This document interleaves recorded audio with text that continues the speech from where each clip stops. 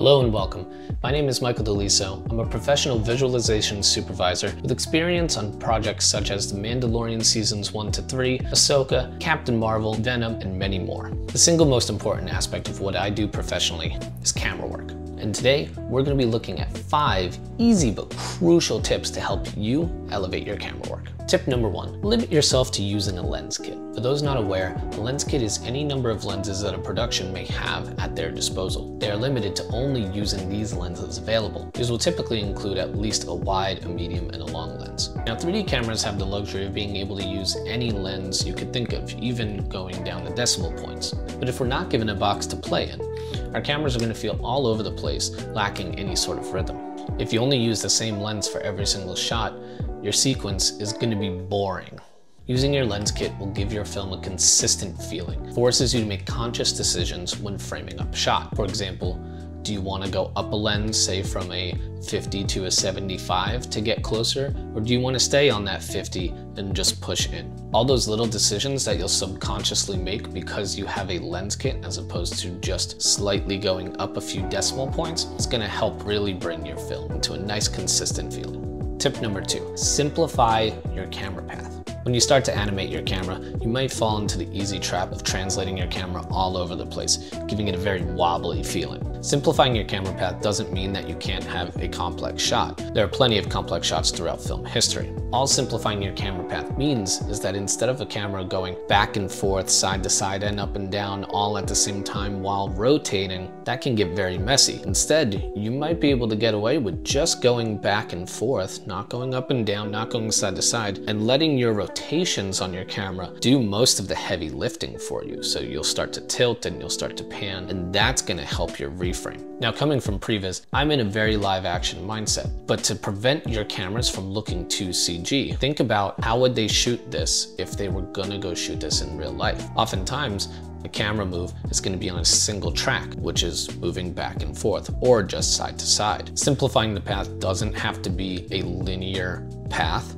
It could be a nice smooth arc. What we want to avoid is any unnecessary movement that's going to cause weird parallax or wobble.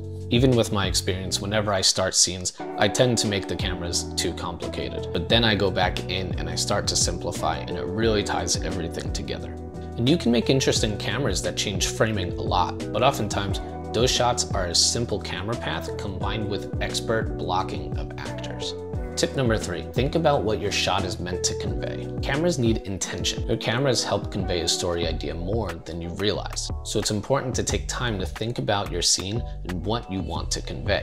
For example, if a character is supposed to be overpowering in a fight, show him by framing him higher up, looking up at him. Angles looking up give a sense of just strength and dominating. When you cut to a new shot, there needs to be a purpose. You don't just want to cut to a shot just to cut to a shot. There needs to be a reason, some new information that needs to be told. And thinking about what that shot's purpose is will help inform you how to cover that shot. Tip number 4, add camera shake. Now I know, camera shake may sound like a no-brainer, but it's one of the easiest things that we can add to give our shot life. Now when I say add camera shake, I don't always mean add a bunch and the camera's gonna be going crazy all over the place. We don't always need to see it, but we need to feel it. And that might sound a little weird, but when you have a very subtle camera shake, there's a natural feeling to it instead of being a static shot. When it's a static shot, it feels sterile and it feels uncomfortable. And that may go in your favor, but when you add a nice little subtle camera shake, just very subtle enough, it becomes natural. And that's what we're looking for. Most of my scenes, I do tend to use a very subtle shake, something that you could barely notice, but you feel. But then when I do action scenes, I typically use a high frequency camera shake that gives a lot of energy and a lot of chaos. That you see more than feel. It's very easy to go too far with camera shake. So be careful, dial in your settings, and once you have those settings on your rig, you're set to go. It's very easy. Tip number 5, let your subject lead the camera. To help prevent our cameras from looking too perfect or too CG, we should always let the subject lead the camera. What that means is that we should be tracking our subject as if we're tracking someone in real life with a camera. If we followed someone in real life with a camera, there's no telling what their next movement will be.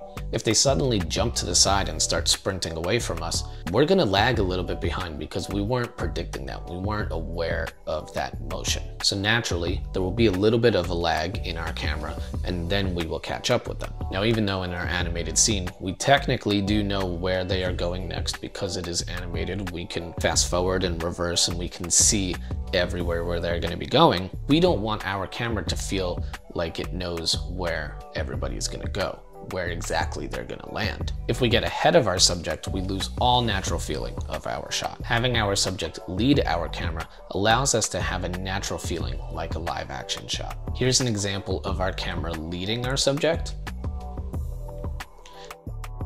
And here's an example of letting our subject lead our camera.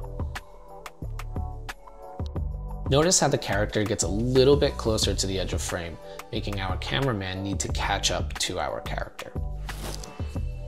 Bonus tip: study and analyze some of your favorite sequences to help understand how one shot flows into one another. It's very easy for us to get caught up in single shots, how pretty they are, and how well animated they are. And all of that is important, but the most important thing that triumphs all is story. Our cameras play a part in this storytelling, just as editing does as well. A single shot may look amazing on its own, but if it doesn't flow in the story, it's useless. So analyzing our favorite sequences and studying the camera choices as well as the editing choices can help build this kind of library of knowledge for us in our brain for any future sequences that we may tackle that may be a little bit similar. Thanks so much. I'll see you in the next one.